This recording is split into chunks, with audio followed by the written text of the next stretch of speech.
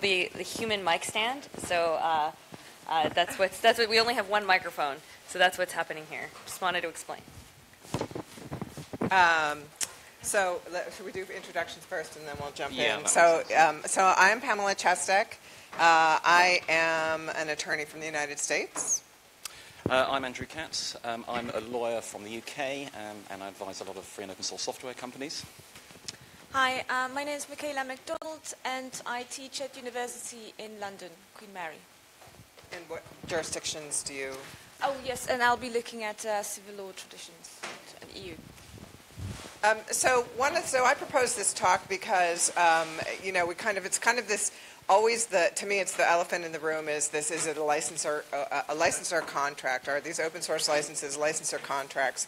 And it finally occurred to me that the answer is probably different under different legal systems. And so I thought, well, why don't we figure out the answer to this question? And I'm happy to say that in putting together this panel and working with these panelists, it turns out the answer is really different in different jurisdictions. So I'm glad we did this little exercise. So I'm going to start with it. I'm going to start from a U.S. perspective, and then we'll do the U.K. perspective, and then we'll do, the English perspective. And then we'll do the EU perspective. So from the U.S. perspective, there's this, a license is not, it's not a thing. It's a grant of permission to use a copyrighted material. And it can either be express, written, or oral, or it can be implied in conduct. All it is, a license in the United States is simply a defense to an infringement.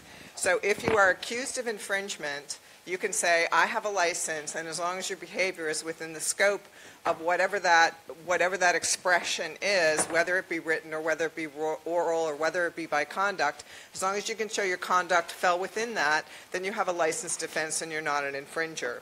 So a contract is a different concept altogether, and a contract is an agreement between two people. It requires an offer and acceptance and mutual consideration, meaning that both parties gain a benefit from this relationship. Now, it has been established in the U.S. There's a little bit of jurisprudence in the U.S. It has been established that for open source licenses, this consideration on the part of the offeror, on the part of the licensor of the software, the benefits include generating market share for their programs, increasing their national or international reputation, or improving a product. So from the licensor perspective in the U.S., that is consideration, that is the benefit for you granting this license.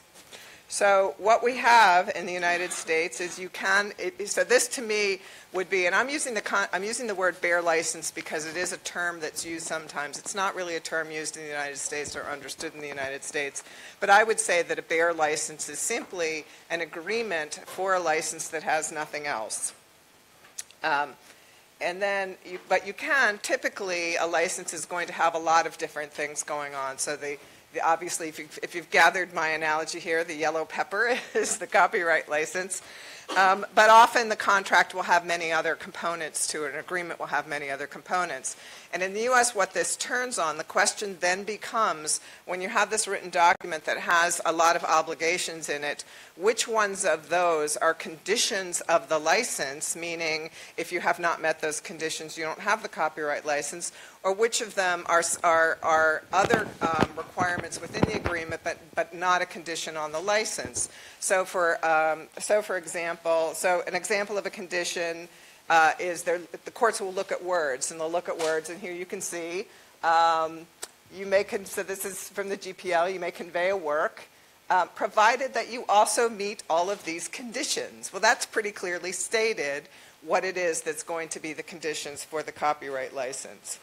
An example of what might be a condition on a copyright license would be you may not create a derivative work, contrasted with a covenant that is not part, which is maybe in the same agreement, but not a condition on the license would be you're not allowed to disparage the licensor.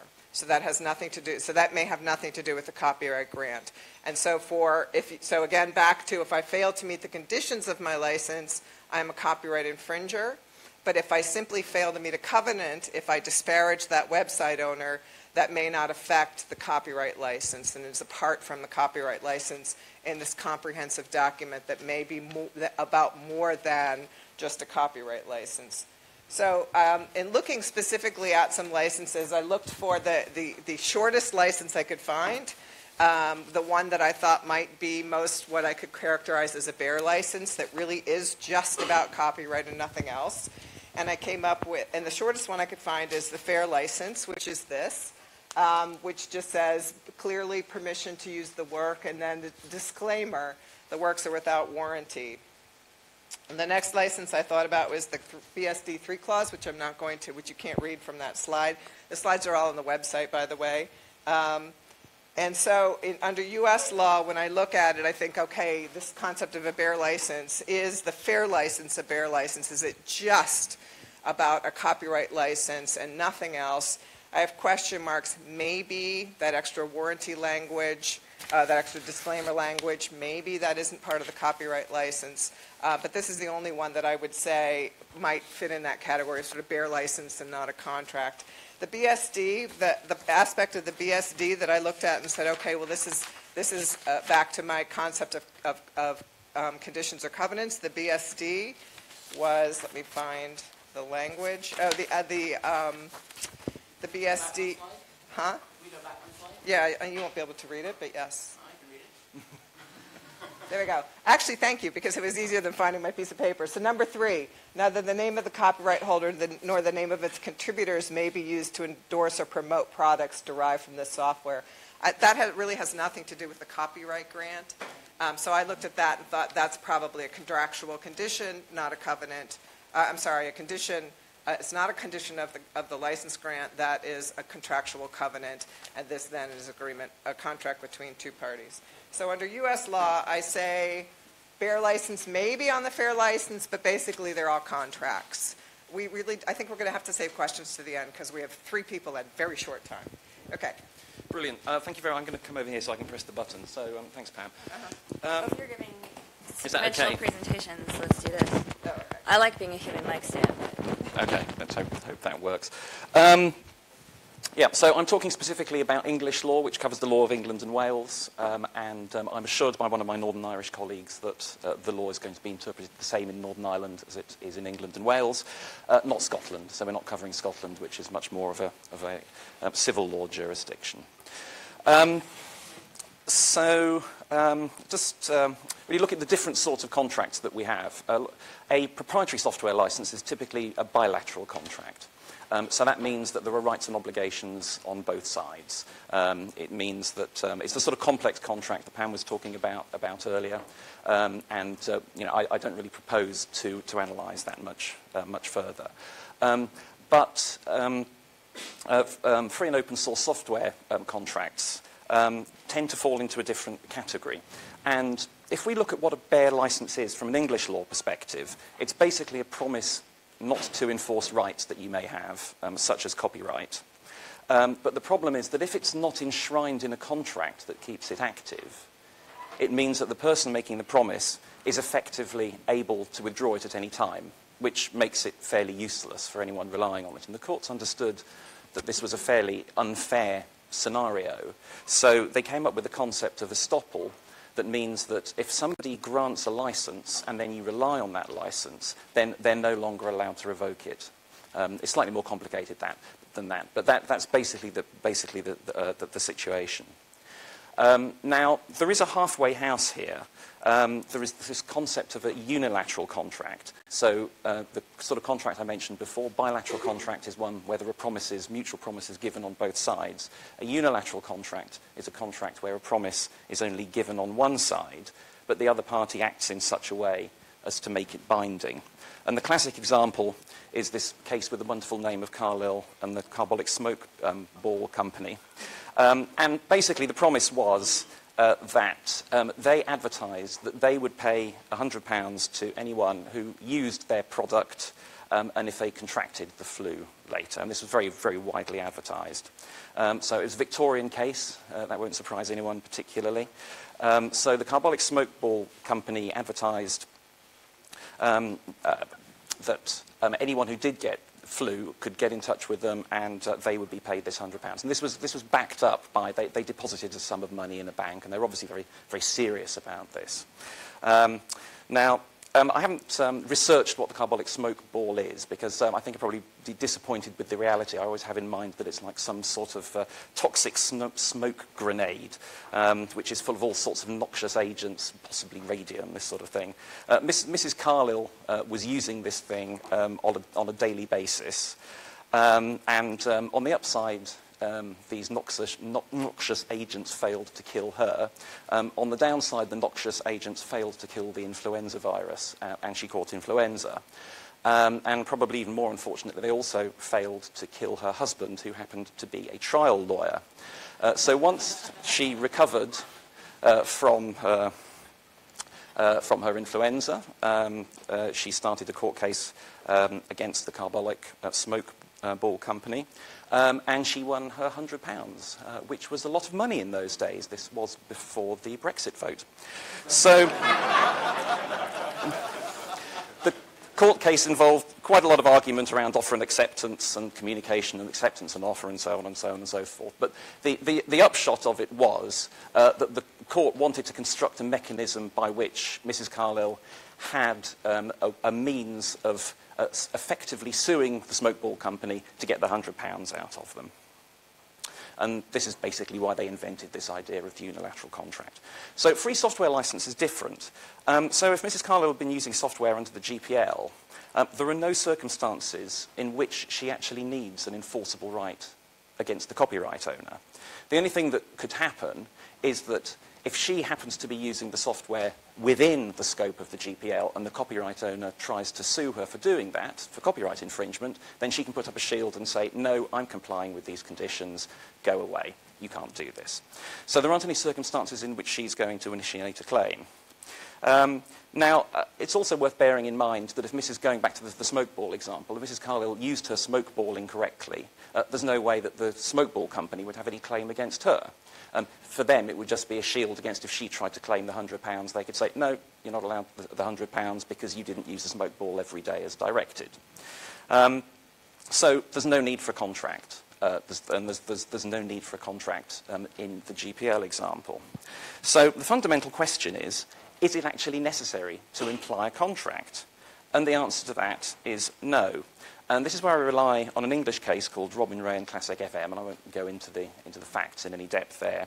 But the court came to the conclusion that if it's going to be implying terms into contracts, it can only imply those terms to the extent that they're necessary, and no more.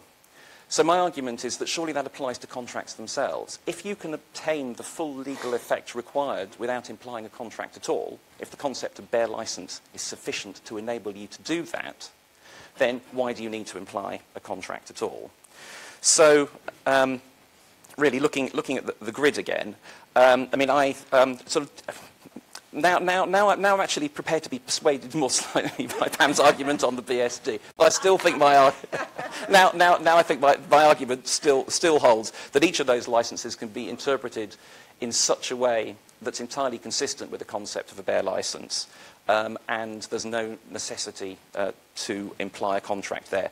There are some question marks around GPL. I think there should only be one question mark. I got a bit overexcited and put 3 in. And this is for the really sort of non-legal idea that there is obviously wording inside GPL that actually says there's no need to accept this license, etc. It talks about acceptance. But it's almost the fact that it's objecting so much that acceptance isn't required that the court is bound to be awkward and say, well, actually, that means it probably is. But, you know, that's just reference to the idiocy of judges, really. So that's it for English law. Now on to other jurisdictions. Do you want to pin that on, or shall I hold it? How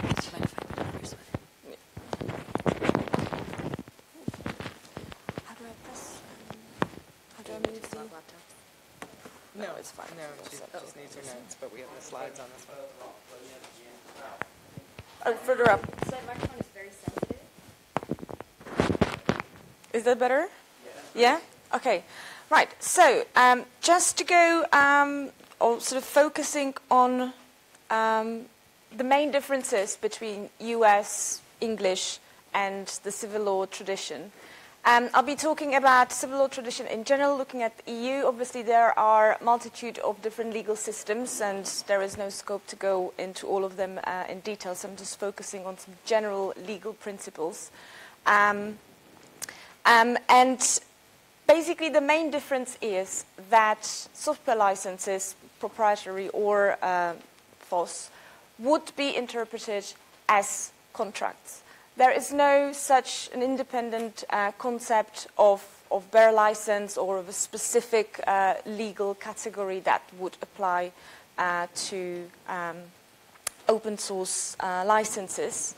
The license itself, therefore, needs to meet all the relevant contractual legal requirements. We would be looking at offer and acceptance. The main difference between common and civil law principles is that in civil law, the focus is on the parties' obligations rather than on the parties' promises, like it is in common law.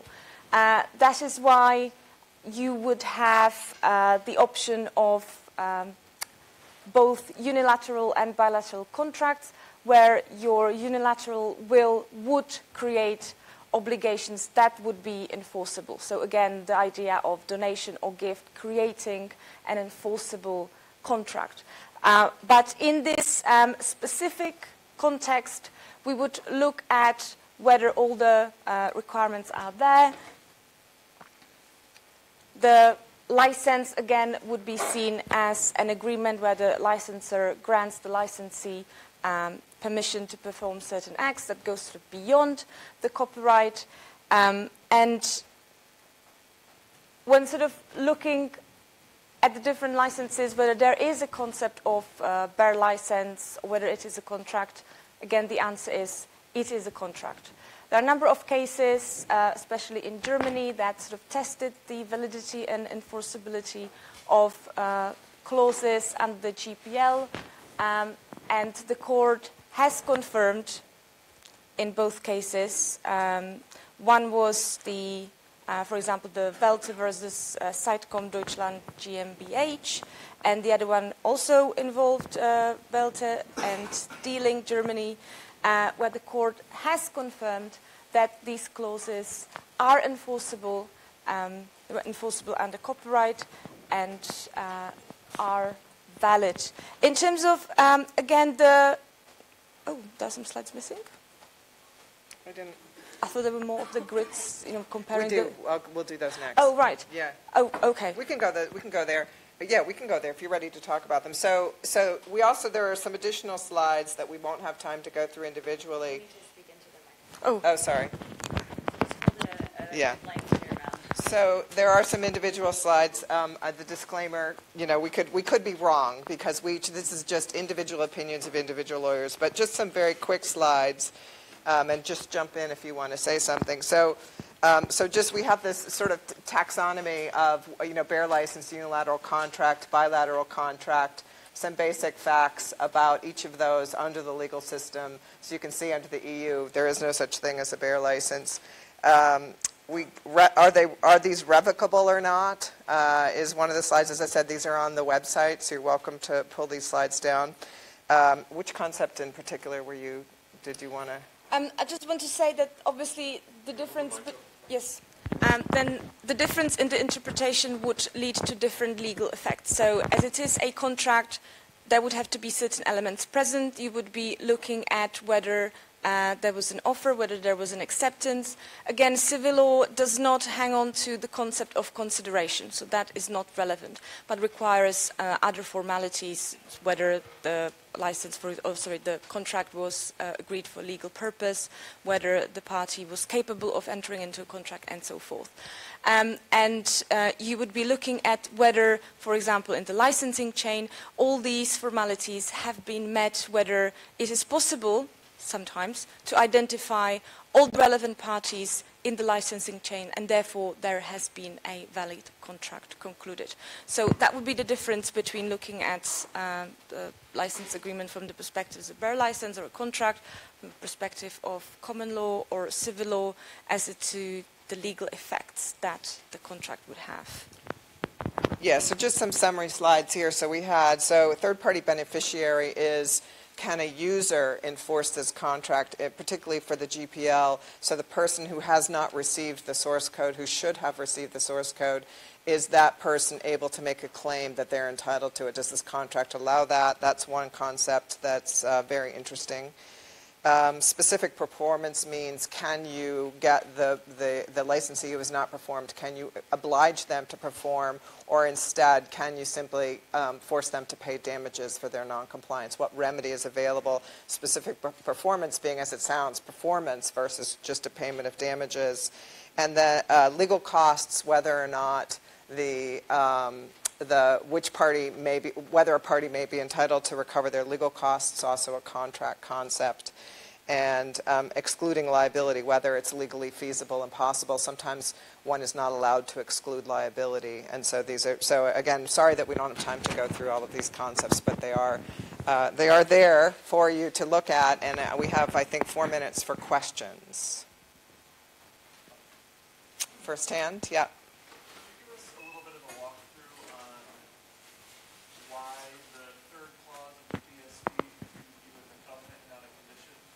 Yeah, so so the question was, can I give a walkthrough on why I believe that the third paragraph of the BSD is a covenant and not a condition? So that's a very narrow, so it's a narrow reading. So part of it is sort of the structure of the license. It doesn't use the sort of magic language. The second is that there is some law in the United States that says that conditions have to apply specifically to the copyright grant.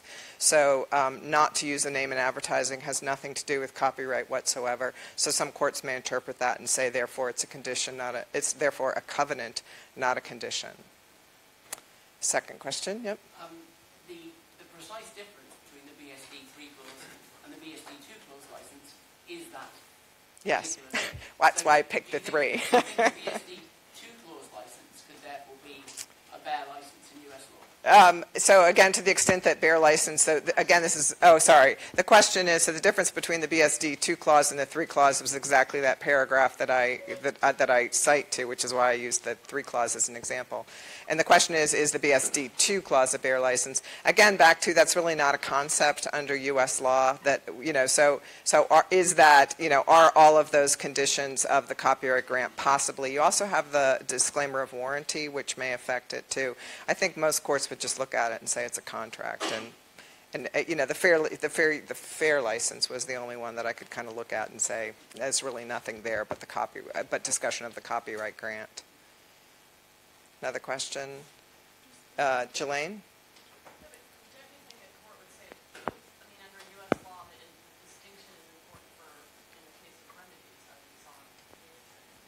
Yeah, so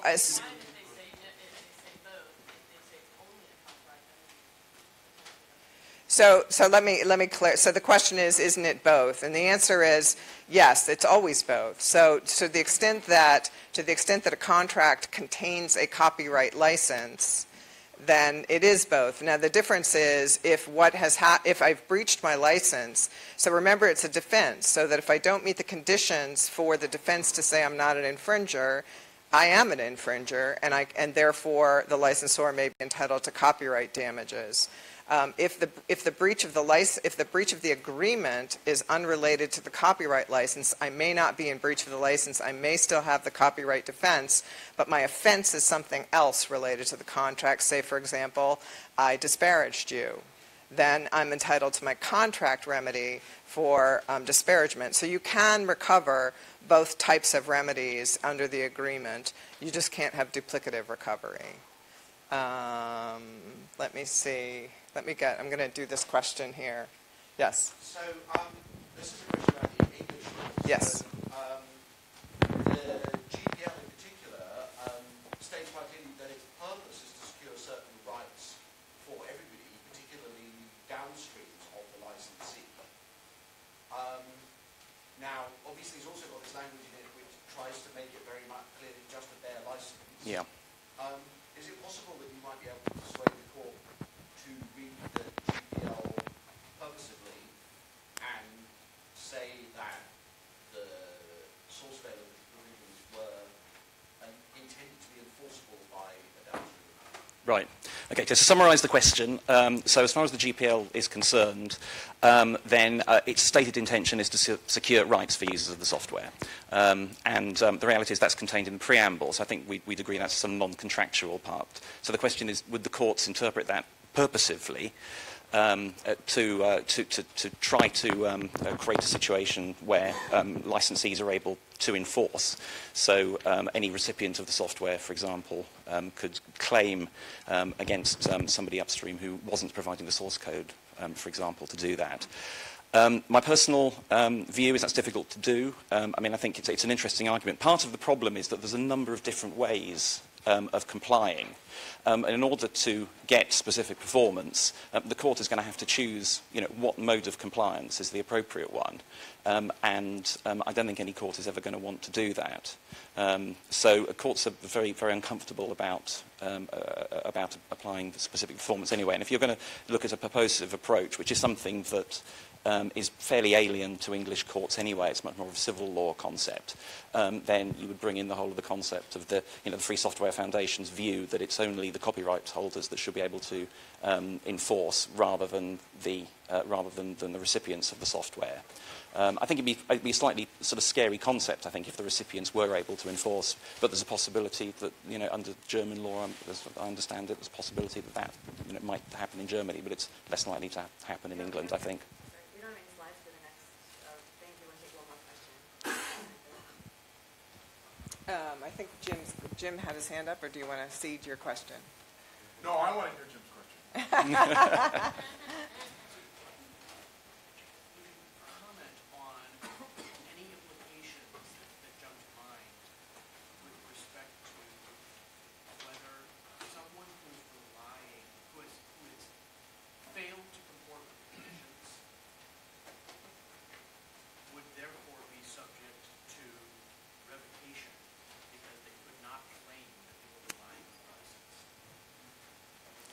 Who's going to take that one? Yeah, I'm trying to make sure I understand it. So you're saying someone hasn't complied with the license? Someone fails to comply. Yeah. Someone fails to comply. Can I now claim That the license is revoked? That's a really fascinating question that we actually discussed at dinner last night. and I will commend you to what was the case I was just reading? Oh, Artifact Software, which actually does have a discussion on the automatic. This is sort of thrust as the automatic termination versus I don't know if that's, but I would so. If we're just we're just talking about the conditions to the copyright license. We're not talking about the contract. We're just talking about the license. So I'm just going to stick to the license. So I do think that if you are meeting the conditions, so to me, I look at it and say, am I meeting the conditions of the license? Do I have the defense? Now, it doesn't say, yesterday was I meeting them. It is, at the time I am accused, do I have a defense? And am I in compliance with those conditions? And that to me seems like yes or no. So I can come into I could have been out of compliance, but I wasn't accused of infringement at that point in time, so it was a moot point. It only matters when I'm accused of infringement at that point in time. Am I in compliance or not? I don't know if that has that answered your question? I put a fine point on, or you want to? if someone has failed to comply with the requirement, the attribution of rights for the BSD license, can the licensor turn around and say,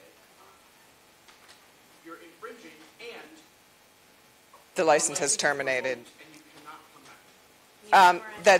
So the question is, can you say that the license is revoked due to this non-compliance? That's a question of state law, which will vary from state law, from state to state. What are the opportunities? What are the situations under which one can terminate an agreement? So, yeah.